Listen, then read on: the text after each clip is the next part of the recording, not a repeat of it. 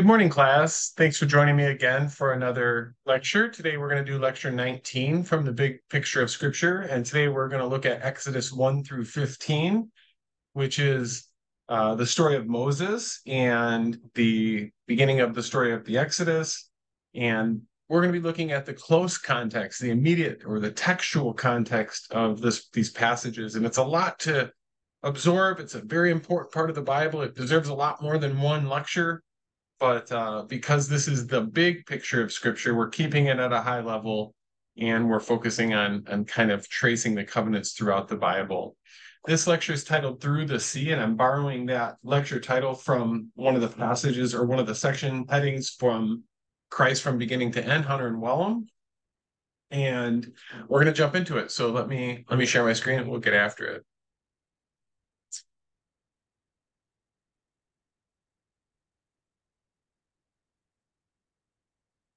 So as I mentioned, it's the beginning of the book of Exodus. And I want to kind of talk a little bit about the Mosaic covenant. That's what we're going to be working on is getting into is the Mosaic covenant. And just to kind of point that to where we find that in the Bible, we're going to find that starting with Exodus. But just to even step back a step further, if we remember the first 5 books of the Bible have a couple different names that they are often referred to as. One is Torah, which is a Hebrew word that's translated to instruction or teaching, or ultimately the term law. And the Hebrew word Torah, you'll often hear the first 5 books of the Bible that were authored by Moses refer to them as the Torah. Another term that we might hear it is the Pentateuch. That's a Greek term that means 5 books, the first 5 books of the Bible, or sometimes we'll just hear the English term law. As I mentioned, Torah is translated to law. And so when we look at the Torah, we're going to actually see several of the biblical covenants here in these first 5 books. In the book of Genesis, you can see in yellow, I've highlighted the books, and in blue, I've highlighted the covenants. In Genesis, we actually see the Adamic, Noahic, and Abrahamic covenant all in the first book of the Bible. Sometimes the Adamic and Noahic are called the covenant with creation, or sometimes they're referred to as specifically separately as Adamic and Noahic covenants. But then we see the Abrahamic covenant. And we see the book of Genesis kind of closing at the end of the Abrahamic covenant, and we see the book of Exodus opening with the Mosaic covenant. So the books of Exodus, Leviticus, Numbers, and Deuteronomies all kind of are pertinent to the Mosaic covenant. And we're going to see that Hunter and Wellum focus primarily on the book of Exodus. And so we're going to do that too. But that said, all of these books really are pertinent to the Mosaic covenant. Though we see the Mosaic covenant established in Exodus, we see the books of Leviticus, Numbers, and Deuteronomy kind of fulfilling and filling out the details of the Mosaic covenant. And though these books are written in a certain chronological order, they're not really established that way. They're more written topically. And we see the book of Exodus kind of be in the introduction to this section of the Bible, but the books of Leviticus, Numbers, and Deuteronomy overlap that book of Exodus. In fact, I looked at an old textbook that I have, a survey of the Old Testament by Andrew Hill and John Walton, and I just wanted to share with you kind of a quick description of these 4 books of the Bible. According to them, they provide a purpose statement for each of these books, and let me just read what they share. The purpose of Exodus is to explain how the Israelites became slaves in Egypt and their deliverance from the Egyptian oppression.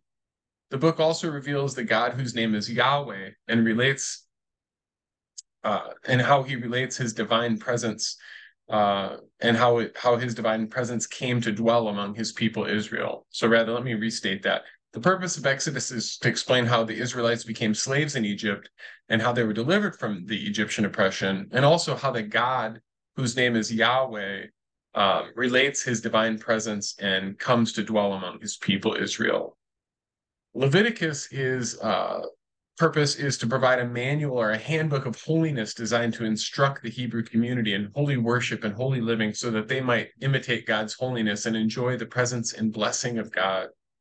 In Numbers, we see a contrast of the faithfulness of God with the faithlessness and rebellion of Israel. God's faithfulness can be observed by the census.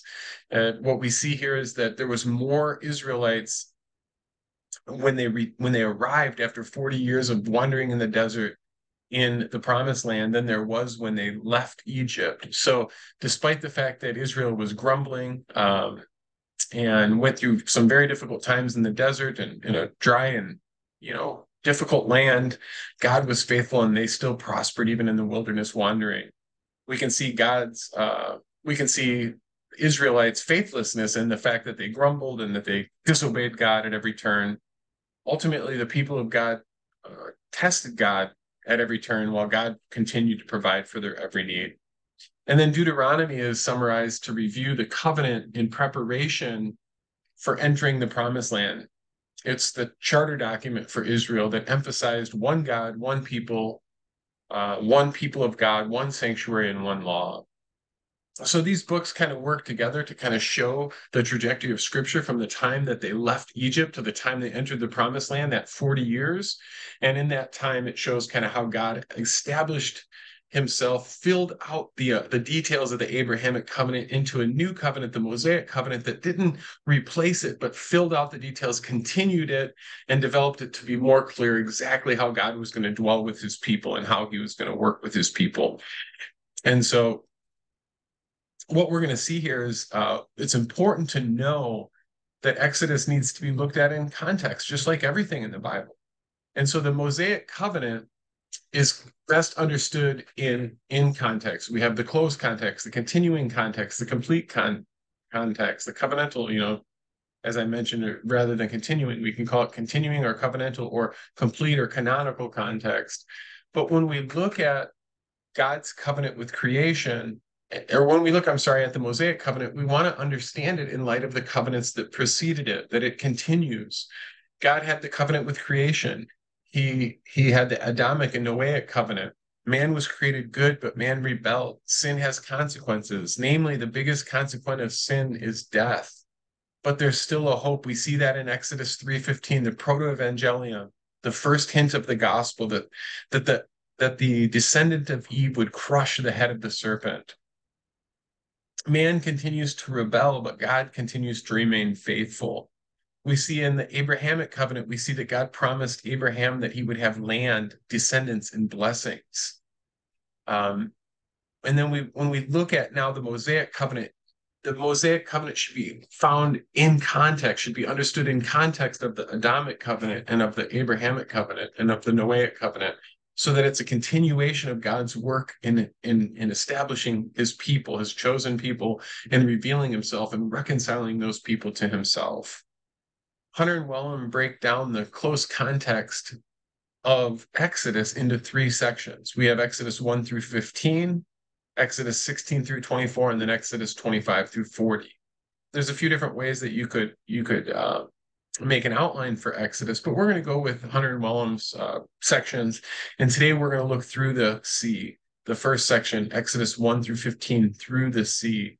And that explains from the time that Moses was born until the time through the parting of the Red Sea, Exodus 1 through 15. So I want to kind of start with a few observations. In the first part, Israel is increasing in number and Moses' life is spared.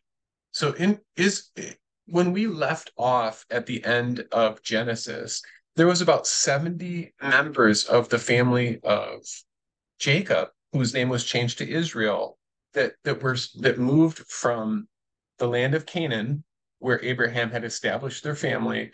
They moved to Egypt. Joseph had been sold into slavery by his brothers, an evil deed, but God used what they meant for evil for good. And when Joseph went into Egypt, he found favor and he established himself very high in the government. And he was a very powerful person in the Egyptian government. God blessed him with favor and in turn blessed the Egyptians that when Pharaoh promoted Joseph, Egypt did well, and he continued to promote him until he had a very high office in government. So when there was a famine in Egypt and Israel's family, Jacob's family, came to Egypt to beg for food, to find provision. They found Joseph, they reconciled with Joseph, and Joseph had had mercy upon his family and let them come back to Israel and set up a land for them called the land of Goshen. And in that land, they prospered. There was about 70 people in his family that went into that land. And now we pick up in the book of Exodus 1 about 400 years later. And now things have changed in many ways. And on the good side, things changed that his family had prospered. That 70 people has now turned to anywhere from 30 or 40,000 to maybe as many as 1 to 2 million people. It's hard to know because there's some words in Exodus that have multiple meanings. So, for example, there's a word that can be translated to either be thousand or clan. And so there's a big differentiation between what scholars think. I personally tend to believe there was a lot of people, probably more like a million or more, um, Israelites in Egypt. But even if it was 30, 40, 50, 100,000, 200,000, that's still a very, very large number. So I certainly believe that the Bible is accurate. I just think the interpretation of that word is unclear. And so for that, we have to know that there was just many people that were in Israelites in Egypt. So Joseph's family came to Egypt. There's anywhere from 70 to about 70 to start with to now. There's many, many more. 400 years later, the Egyptian kings had changed. And at this point, a king had taken over who didn't respect or know Joseph and the history of Israel in Egypt and how Israel was a blessing to Egypt. And he began to fear Israel and saw them as a potential opponent, as a threat to his power. And he enslaved Israel and began to treat them harshly, put work over them that was unreasonable, and treated them with harsh conditions to the point where he even ended up announcing an edict that the Hebrew midwives were to kill the firstborn sons to limit their ability to procreate, to reproduce, to gain in power, to keep them under oppression. And in doing so, obviously there was, a great threat to Israel, but God spared Israel. In Moses, he used Moses. Moses was born to a Israelite mother, a Hebrew woman, and instead of being killed, his mother took care of him for 3 months and then ultimately put him in a basket in the Nile River. And Pharaoh's daughter found him and rescued him. And she ended up adopting him into her family and raised him as a prince, raised him as royalty, as an adopted son. Moses, as he grew up, ended up as a young adult, got into an altercation, and he ended up killing an Egyptian man, and that caused him to flee to Midian. In Exodus 2 through 4, we see that God remembers his promises. This is an important theme that I wanted to kind of point out. But if we look at Exodus 2, sorry, let me turn there in my Bible. I should have done that. If we look at Exodus 2, we see that God remembers his promises. Well, 400 years before that, more than 400 years before that, God had promised Abraham that he was going to make him a mighty nation. And then ultimately he revealed to Abraham that his people would be enslaved, but he would lead them out of slavery. And now in here in Exodus 2:23, we can see these verses. During those many days, the king of Egypt died, and the people of Israel groaned because of their slavery and cried out for help. Their cry for rescue from slavery came up to God, and God heard their groaning, and God remembered his covenant with Abraham. Sorry about that. God remembered his covenant with Abraham, with Isaac, and with Jacob. God saw the people of Israel, and God knew. Then we see that God reveals himself to Moses in Midian, and he reveals himself in the burning bush, the bush that starts on fire but doesn't get consumed by the fire. And Moses is deathly afraid of what's happening. And God reveals himself to Moses and says in Genesis 3:6 that he's the God of Abraham, Isaac, and Jacob. He promised to use Moses to lead his people out of slavery in Egypt and to the land that he had promised. And if we look at Genesis 3:13 through 17, we see some key verses. Then Moses said to God, if I come to the people of Israel and say to them, the God of your fathers has sent me to you, and they ask me, what is his name? What shall I say to them? And God said to Moses, I am who I am. This is an amazing verse. He describes himself in such a unique way. I am who I am. like giving the idea that words aren't enough to describe who he is, or he is all things. And he says to Moses, I am who I am. And he said, say this to the people of Israel, I am has sent me to you. God also said to Moses, say this to the people of Israel, the Lord, the God of your fathers, the God of Abraham, the God of Isaac, and the God of Jacob has sent me to you. So we see to him as relating to them as the God of their forefathers. This is my name forever, and thus I am to be remembered throughout all generations. Go and gather the elders of Israel together and say to them, the Lord God of your fathers, the God of Abraham, Isaac, and Jacob has appeared to me, saying, I have observed you and what has been done to you in Egypt, and I promise you that I will bring you up out of the affliction of Egypt to the land of the Canaanites, the Hittites, the Amorites, the Perizzites, the Hivites, and the Jebusites, a land flowing with milk and honey. So God is a God that remembers his promises. And so God uses Moses, and he uses his brother Aaron, and he gives Moses powerful signs. He gives Moses the ability to throw his staff to the ground and for it to turn into a serpent. He gives him the ability to take his hand and put it into his cloak and pull it out withered and leprous, and put it back in his cloak and pull it out, and it would be well. And he uses these signs to give authority to Moses, to prove the authority that he's given to Moses to the people around him, both to the people of Israel and to the Egyptians, and especially to Pharaoh. Moses and Aaron go on to confront Pharaoh and insist that Pharaoh allows their people to leave slavery in Egypt and to go on. And Pharaoh ultimately hardens his own heart, and God hardens Pharaoh's heart. And that's a whole teaching in and of itself, but for sake of the course and the big picture, we're going to continue to move on. But he uses 10 plagues to both show his power, that being God, and also to ultimately unfold the plan of forcing Pharaoh to let the Egyptians to go. And so that is kind of the second theme that I want to point out in Exodus, is the theme of God's sovereign power. In Genesis 7 through 10, he uses 10 plagues, and I've listed the first 9 here. And I looked at a website called Zondervan Academic, where there's an article about what the plagues might be telling us about the Egyptian gods. Certainly set aside the idea of the correlation between the plagues and the Egyptian gods. Just the plagues in themselves is amazing power. God turns the Nile River in Africa to blood.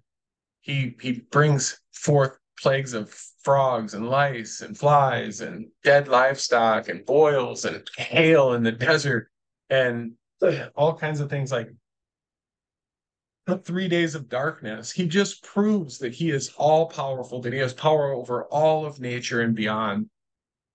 And so God demonstrates his sovereign power both to the people of Israel and, of course, to the Egyptians, his oppressors. Excuse me. But in these plagues, we also see sort of another observation that many scholars have made, that these plagues actually correspond to Egyptian gods. We can't necessarily say exactly what was in God's mind in the corresponding of the plagues to the Egyptian gods, but it seems like an important observation. The Egyptians, for example, worship a god of the Nile River, but God turned the Nile River into blood, showing that he was the true God, and that God of the Nile River was a false God, was a made up in man's mind, that he had the power, that the God of the Nile River had no power compared to God, the one true and actual real God. Same can be said of all these other situations. If you look at this list here, there's Re, the sun god. We can see that God brought darkness, and what would that say about the sun god that Egypt worshipped? The God who brought light, God brought darkness. Wouldn't that show that the God, the one true God who brought this plague, has power over any other false gods that the Egyptians have made up in their minds? And so that's one of the things that we see through the 10 plagues, is that God has the sovereign power. The Bible exists to bring God glory. The trajectory of Scripture, all creation exists to bring glory to God. He won't be thwarted of his glory. He won't have his glory taken by some false, made-up, man-made gods. And so here we see God using these 10 plagues to demonstrate his sovereign power both to Israel and to the world. Then we ultimately see the 10th plague. And the 10th plague is where we really see this beautiful uh, and horrible scenario. We see the reality, the horribleness of it, which is that the wages of sin is death, if you remember from Genesis. And so, because of the sin of the Egyptians and of the Israelites, God put a plague on all of Egypt. And he brought the plague that would be death. He brought the plague that would be that the firstborn would be dead, the firstborn of everybody in the land of Egypt, not just the Egyptians, but also the Israelites. In the previous plagues, God spared Israel of some of the plagues, and some of the plagues only affected the Egyptians and not the Israelites. The land of Goshen was that territory that was carved out of Egypt, set aside for the Israelites. And for example, in the plague where darkness came across the land for 3 days, there was light in the land of Goshen. And so this plague, however, the 10th plague would be indiscriminate. It would affect everybody. It would affect everybody in Egypt. That would be the firstborn of every clan, of every family, of every home. That would be the firstborn of even the livestock. They would all be wiped out by the angel of death. The angel of the Lord would come through and bring destruction to them. God made a special provision for Israel, though, just as he did for Isaac. And he in this provision, he demonstrates redemption and substitution. And I'm going to read from Hunter and Wellham, starting at about the middle of page 132, that kind of puts this into so it's just written very well, and I'd like to share that as part of this lecture.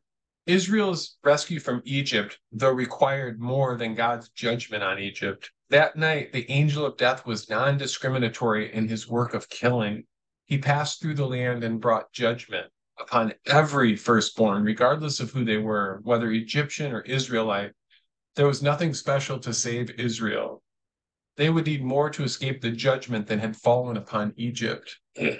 They also needed deliverance from God's judgment on their own sin. Yet just as God had provided for Isaac on the mountain, he now provides for Israel. That very night, God instructed Moses to tell the Israelites to slay lambs and mark each household's doorpost with the lamb's blood.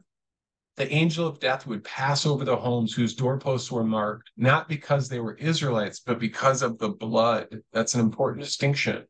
Why the blood? The blood represented both the death of a lamb in the place of the firstborn and the faith of those who marked their homes, trusting God's promise. In this way, God's judgment came upon Egypt, but God's salvation came to Israel. To all those who took God at his word, that night the Lord saved his people from death, through death by his own gracious provision. This event was called the Passover. Finally, God led his people in an escape from Egypt during the night. That night, Israel ate in haste, their sandals tied, ready at God's command to flee. When Pharaoh gave the word of their release, they made their exit. Yet, as Israel approached the Red Sea, they faced two obstacles, the sea ahead and Pharaoh's army behind, coming to destroy them. What was Israel to do? Nothing. Which is God's design. God will deliver his people by demonstrating his own incomparably great power. God settled a cloud between Pharaoh's army and Israel and commanded Moses to stretch out his hand. The Lord split the sea in two, and as Israel crossed safely on dry ground between the walls of water, Pharaoh's army foolishly followed, and God brought the waters down. All this shows that God's power is unrivaled. Israel not only escaped from Egypt, but also brought with them much wealth. They plundered the Egyptians just as God promised Abraham, I will punish the nations they serve as slaves, the nation they serve as slaves, and afterward they will come out with great possessions. So he's looking back on Genesis 15, and he said to Abraham, I will punish the nation they serve as slaves, and afterward they will come out with great possessions. Such was God's marvelous plan. He rescued Israel and displayed his glory. So this is a wonderful book, and I hope that you're reading it closely.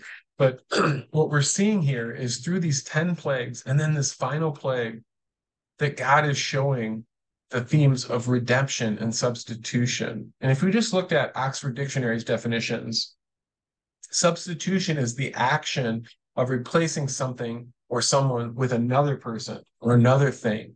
So the lamb died in the place of the firstborn of the families of Israel.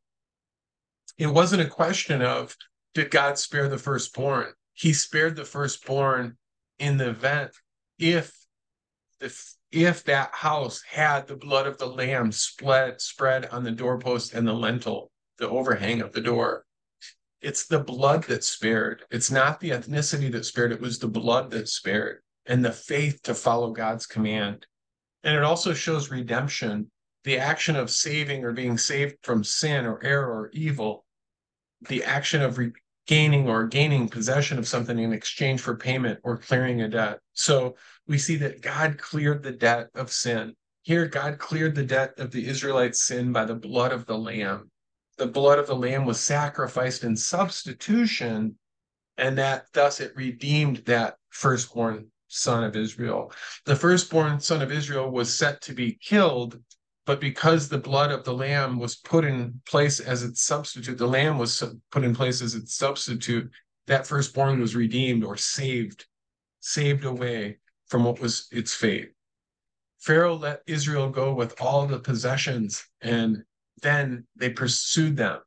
So Pharaoh realized in horror that his own son was dead, that the firstborn sons of all of Egypt were dead. Great shrieking came across the land, and they let Israel go, only then for God to harden Pharaoh's heart again, and they pursued after them. And they pursued after them, and Israel fled from Egypt. And when the Egyptian army was close to catching up to them, God put a cloud to disturb them and to allow Israel time to escape. And when Israel came to the Red Sea, they were stuck. There was nowhere to go. But God led Moses to part the Red Sea, and ultimately Egypt pursued Israel right into the Red Sea. And just in time for Israel to escape to the other side, God closed the waters up, drowning all of Israel or all of Egypt and sparing Israel. So it was just a miraculous set of events, from saving Moses at the beginning of this story to going and preparing Moses and then calling Moses to confront Pharaoh and lead his people out of Egypt. Then from there, God brought plagues to force Pharaoh to relent and allow Israel to leave, and also to demonstrate his power both to Israel and to the rest of the world. And then Israel ultimately escaped by God providing the 10th plague, which was a horrific plague of death, the consequence of sin. And then in sparing Israel with a special provision of the sacrificial lamb that would be made to be sacrificed in place of the firstborn of Israel. And we can kind of see as we go here, we're going to see how God used that. God instituted a feast to remember it called the Passover, to remember how the angel of the Lord passed over these homes of the Israelites and saved them, and how he rescued them out of Egypt, and how he made provision for them in the desert ultimately, which we're going to get to next. So I'm going to conclude this with just a quick statement of prayer. And in the next 2 lectures, we're going to cover the rest of the book of Exodus in its immediate context, in looking at what the text is actually saying. Then we're going to circle back and look at the entire books of Exodus from the continuing and then ultimately the canonical context pointing to Christ. And we see that all this Passover and these plagues and everything all point to Jesus Christ. So Lord, we thank you for this time. We thank you for your word. I pray that these students would be able to grasp the big picture of your word here and be able to really grow from it. And I pray that you'd apply it to their lives so that they could know you better, God, that they could understand the salvation that you brought them and the great cost at which it came, and the great glory from which you do because of it, Lord. And I pray that you'd help us to have hearts of gratitude, open our eyes to be able to see, open every student and mind hearts to be able to receive your word, Lord, and open our mouths to be able to share it with those around us who don't know you, God, who don't know what hope there is in you and in your Son, Christ. In Jesus' name I pray. Amen.